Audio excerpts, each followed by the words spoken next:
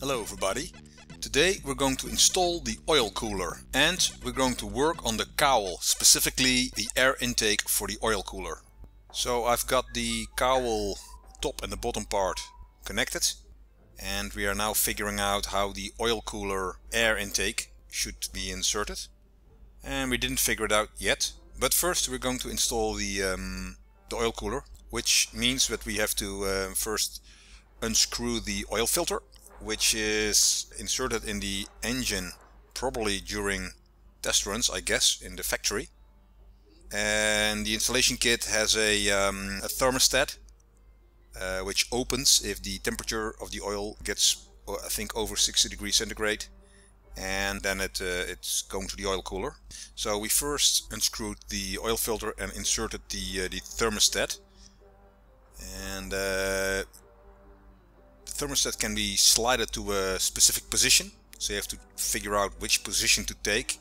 This can of course be different for different engines. Yeah, then we have to install hoses. Now I tried several ways to cut the hose with a hacksaw and other stuff, but actually it really screws up the steel sleeves that are around the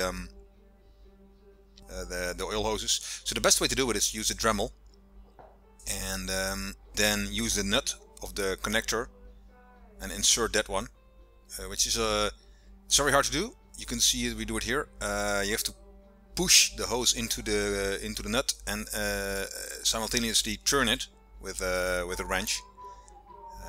After a few times I figured out that the best way is to just push very hard against the hose into the nut, against the workbench, for instance, or something of a wooden beam, and then the other one just turns the nut with a wrench. Also, when you insert the connector, apply a little grease or oil to the hose. We do that here because without that, I tried it and it's really hard to insert the connector into the nut. Almost impossible. You have to. It feels like you break it, so be careful there. The hoses are routed around the crankshaft, the flange where the propeller is mounted to. I'm not sure why. Probably it's the best solution considering the space, because there's not much space, of course, there. And there's another problem that we have. Of course, we have a Airmaster propeller which has a electrical governor. And the wiring going through the propeller is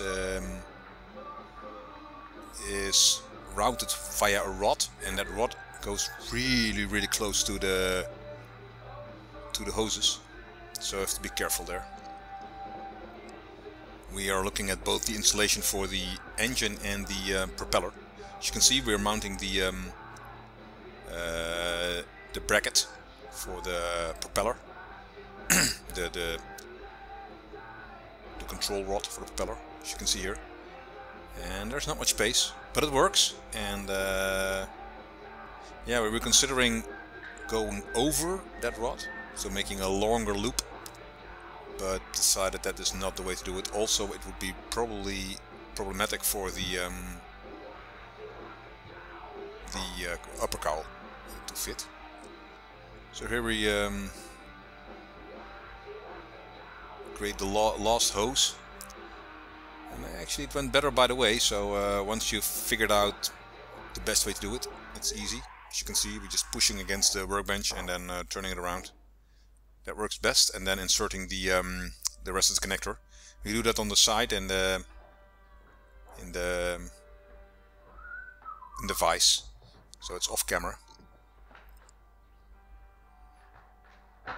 Okay, so we've routed both the in and out hoses to the coil cooler, and now I have to figure out connect them, and also use some tie wraps and some protective material to prevent shaving the hoses against the sump.